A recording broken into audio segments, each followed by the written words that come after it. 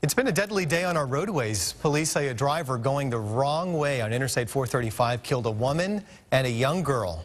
It was the second wrong way crash of the morning. Sloan Heller is live at Interstate 435 and 67th Street with more on this. What a tragedy, Sloan. I know. Good morning, Curtis. Police are still not confirming whether or not these two people were related, but we know that the woman was the driver, and then there was a young girl who was the passenger. Those were the two people that were killed immediately, just on impact in this head-on collision.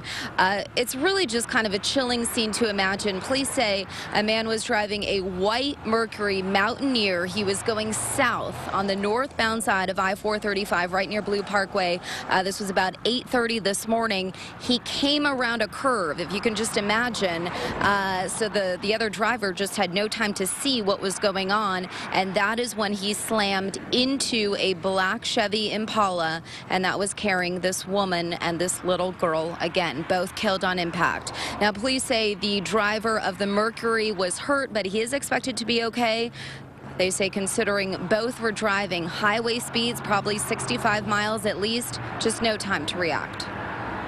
We haven't at this point found even any skid or braking or steering input. I mean, there's just no time to react at all because you're closing at 65. It'd be like you driving 130, 140 miles an hour into a stone wall. You just don't have any time.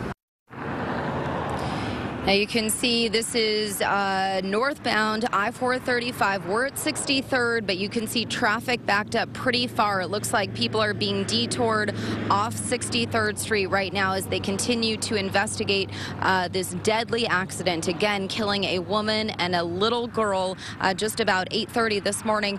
One other thing to mention, there were reports, police say, earlier in the morning, the same car was seen driving the wrong direction in another part of town.